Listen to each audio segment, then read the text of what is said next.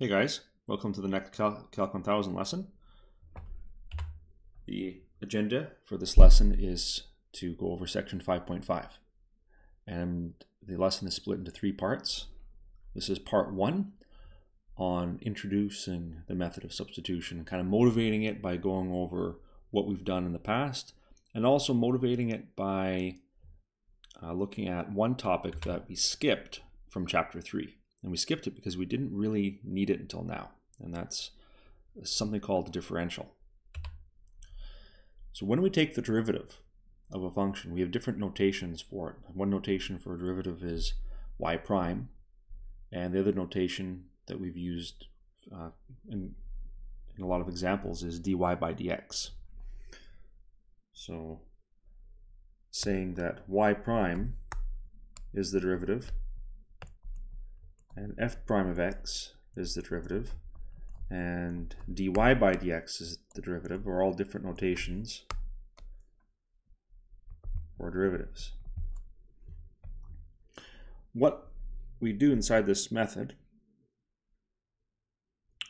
is we take the last 2 notations, the f prime of x is equal to dy by dx, and we play with that notation. So we can, for example, cross multiply both sides by dx, treating dy by dx as if it's a fraction, because it kind of is. It's a small change in y for a small change in x. So dx multiplied by f prime of x is equal to dy.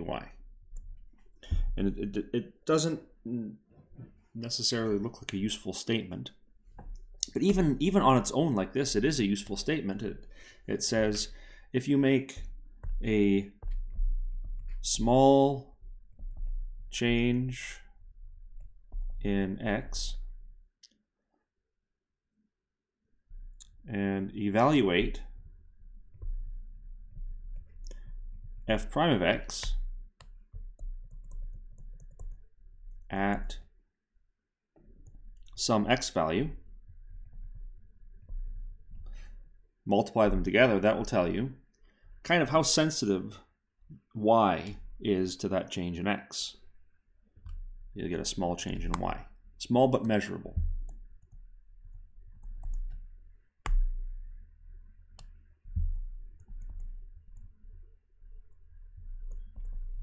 But we're not going to do anything like this inside this course. We're not going to play with the applications of differentials. It's in the book if you want to read about it. It's not testable.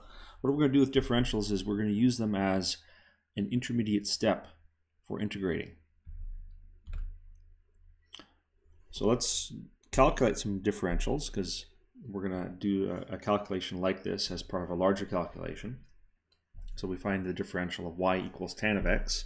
So I'm going to take the derivative of both sides. On the left-hand side, I'm not going to say y prime. I'm going to say dy by dx. It means the same thing, but it's more helpful to write it this way.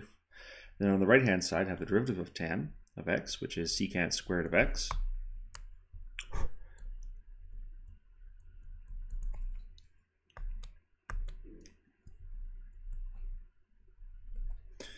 Okay, now we cross multiply by dx, treating it like a fraction. So dy by dx is equal to secant squared of x times dx. And that'll be our answer.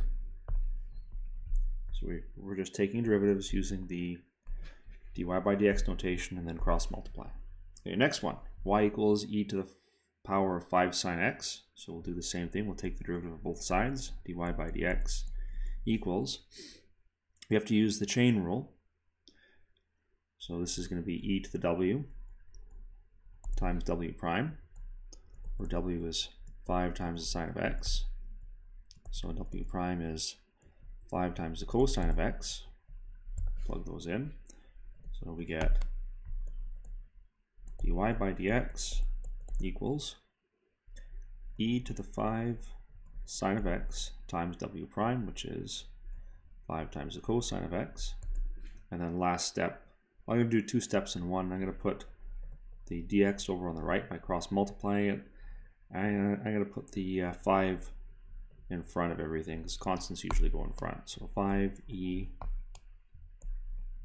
to the 5 times the sine of x times the cosine of x times dx, since that was cross multiplied. Okay, and that's our solution for the second one.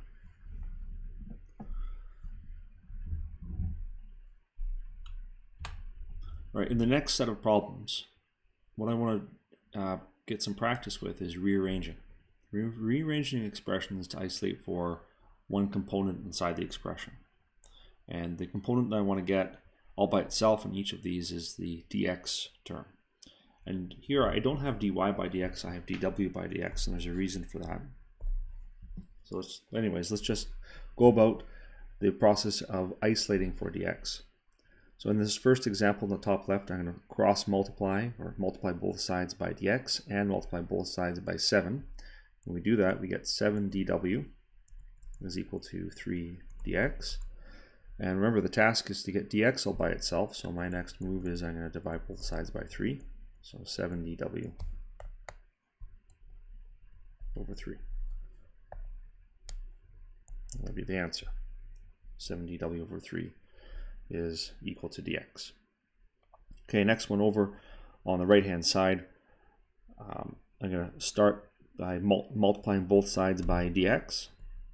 So dw is equal to 2x times e to the x to the 2 times dx. And then I want dx all by itself, so we're going to have to divide both sides by 2x e to the x squared.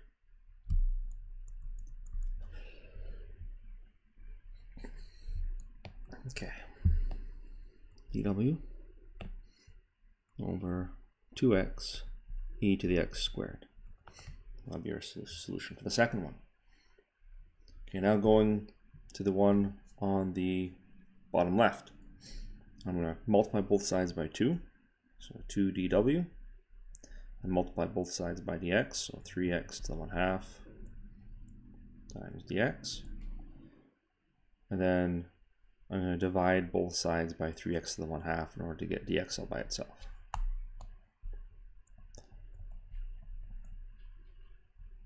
So dx is 2 dw over 3 x to the power 1/2.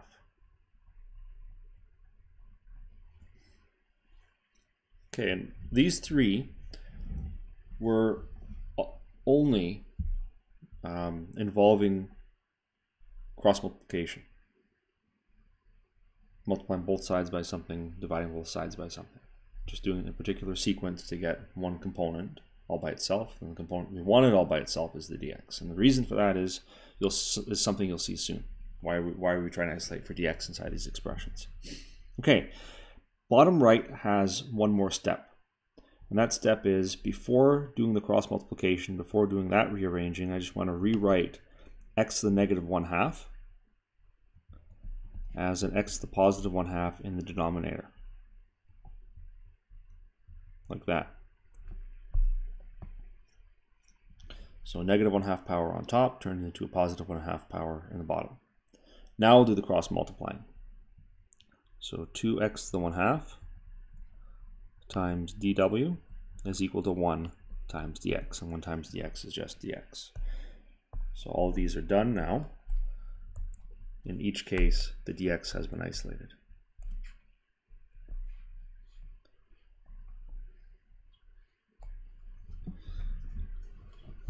Right, one more piece before we actually get to what section 5.5 is all about is a reminder about what the connection is between derivatives and antiderivatives. So inside this slide, I have some integrals on the left-hand side and some functions on the right-hand side. And the task is to match which function on the right is the antiderivative on the left. So which one on the right is a solution for which one of the problems on the left-hand side. The way that we do this, so we write that f of x equals the integral, or antiderivative, of little f of x dx if d by dx of capital F of x gives you little f of x. So that's the relationship between derivatives and antiderivatives. So to check which one matches with which one, I'm going to take the derivative of each of the functions on the right-hand side. So each of the functions here is a capital F of x, and each of the integrands in here is a little f of x. Oh, not the dx part. The dx is just telling you to integrate with respect to the x variable. So each of those is an f of x there. Okay, now let's check the derivatives. So what is d by dx of 1 over 3 e to the 3x plus c?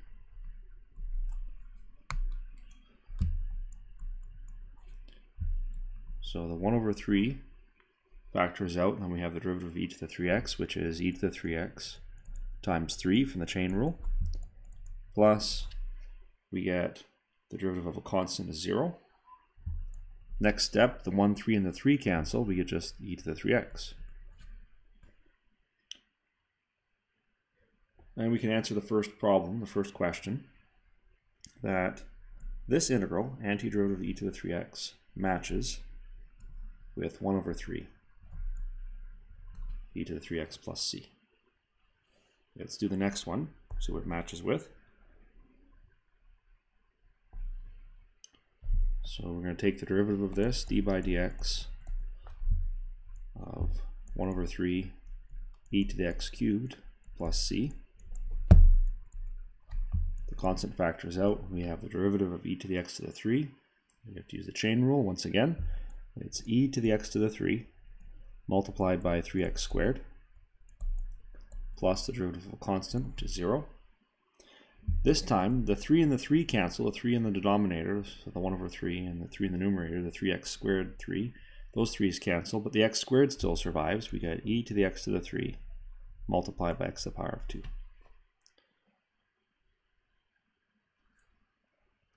And that matches with the last one on the left.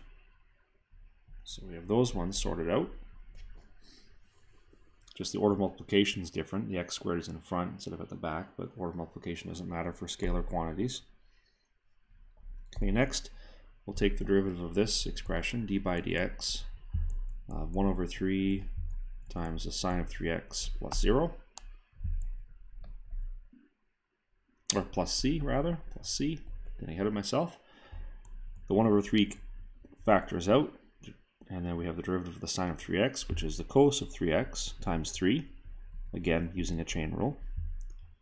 And the derivative of a constant is 0, so plus 0. We have the 1 over 3 and the 3 that's outside the cos function canceling. We just get the cosine of 3x. Okay, so now we can do a match for that one. So the third function matches on the right, matches with the first integral on the left. Okay, and then the last one, we'll take the derivative, d by dx, 1 over 3 times the sine of x to the power of 3 plus c. 1 over 3 factors out. We have the derivative of the sine of x to the power of 3. We get the cos of x to the power of 3 multiplied by the derivative of x to the 3, which is 3x squared. And then the derivative constant is 0. You can clean this up. The 1 over 3 and the 3 cancel. We get the cos of x to the power of 3 times x squared. So just written in a different order. There's our match for those ones. Okay. So this kind of gives you, in addition to motivating the next section, it gives you a method to check your answers. Whenever you integrate a function, whenever you take the antiderivative, whatever you claim that result is, after taking that antiderivative, you can check if it really is the result by differentiating it and making sure that you get back the original integrand, the thing that you were integrating in the first place. Okay, and that brings us to the end of the first video. In the second video, we'll talk about how to obtain these solutions on the right-hand side without having them in front of you, like without having like either already being given the answer and being asked to verify it, or just wildly guessing and hoping for the best. Instead of doing either of those things, there's a systematic way to answer those problems.